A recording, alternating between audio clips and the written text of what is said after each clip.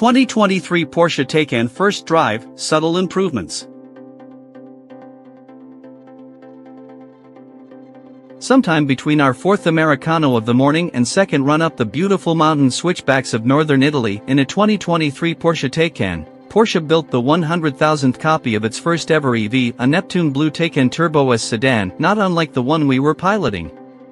The Taycan lineup has steadily grown since it was first introduced in 2020. It now consists of 3 body styles, 2 motor configurations, 2 batteries, and 10 variants in all. Changes to the Taycan for the 2023 model year, while less dramatic than before, were intended to make it a more enticing car for prospective EV buyers, and an easier car to live with for its owners. Why it's important? Given that the Porsche Macan electric SUV, set to be built on Porsche's new PPE platform, is still the better part of a year away, and with Porsche's goal of having 50% of its sales be all-electric or plug-in hybrid vehicles by 2025 rapidly approaching, the automaker can't afford to rest on its laurels with the Taycan. To that end, Porsche has made a host of changes to the 2023 Taycan, Taycan Sport Turismo, and Taycan Cross Turismo in order to make it more efficient, charge quicker, and offer more connected features. The biggest change for 2023 was made to dual-motor-equipped Taycans, which now disconnect the front motor in normal and range drive modes. As you might expect, this drastically increases the car's EPA-rated range.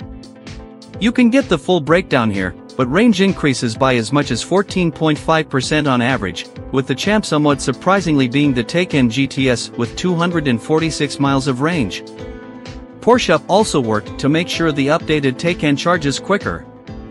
A revised thermal management system broadens the car's charge curve when using a level 3 DC fast charger, while a new onboard 22 kW AC charger ensures that level 2 charges at home are shorter than before.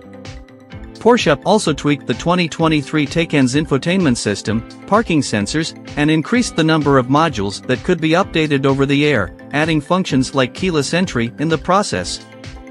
A neat electrochromatic panoramic roof was also added to the options mix, and Europe gets a new Nürburgring-tuned Taycan Turbo S performance package with a stiffer chassis tune and stickier rubber. We hear there's a 50-50 shot this package makes its way to our shores. Pros: what we like. We spent some time in both the 2023 Taycan Turbo S and GTS sedans and can happily confirm that the Taycan still largely drives as it did before. The 222-mile Taycan Turbo S, which sports dual motors good for 750 horsepower and 774 lb-ft of torque with a single-speed automatic up front and a 2-speed auto in back, is the obvious choice if you prefer the view out your window to be blurry. It remains violently quick, yet it's comfortable and docile when driven sedately.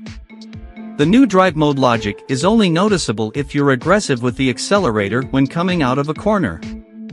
Get a little greedy, and the rear end will step out on you a few degrees before stability control intervenes. The Taycan GTS offers a similar driving experience at $135,550, roughly $50,000 shy of the $188,850 base price of the Turbo S.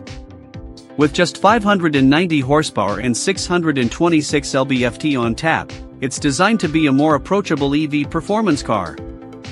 At about 3.2 seconds to 60 miles per hour, versus 2.4 seconds for the Turbo S, the GTS is certainly the slower car, but it doesn't feel it on the road. It rips down straights confidently and accelerates hard out of corners.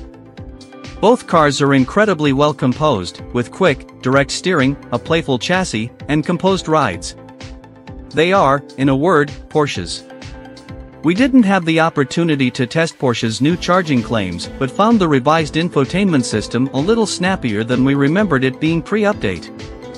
We also really like the new chromatic roof, especially since it allows owners to individually darken or lighten 9 sections of glass with the flick of a finger. Cons: what we don't like. Our biggest complaint with the Taycan remains its brake pedal feel and the lack of a one-pedal driving mode. Porsche engineers believe one-pedal driving, which would immediately begin slowing the car as soon as you withdraw your foot from the accelerator, is a waste of energy. As such, there are effectively 2 regenerative braking settings in the 2023 Taycan, none, and an amount so small, it may as well be none. This forces you to use the brake pedal more, which itself has a somewhat unnatural feel to it. We understand Porsche's philosophy, but we think Taycan owners would appreciate the ability to make the decision about regenerative braking levels for themselves. We know we would. The other drawback with the Taycan is its limited over-the-air update abilities. Unlike other automakers, Porsche isn't able to implement over-the-air updates to the Taycan's power, driving range, or any physical feature in the car. Instead, owners must take their car to the dealership to receive drivetrain updates. The bottom line. Although the 2023 Taycan is largely the same car in many respects, that's far from a bad thing given it remains one of the world's best performance EVs. And thanks to the updates Porsche has made to it, the Taycan is an even better all-around car than before.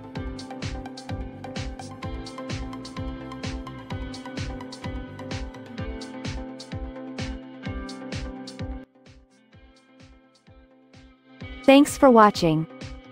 Drop a like. Leave a comment. And don't forget to subscribe to watch more videos like this.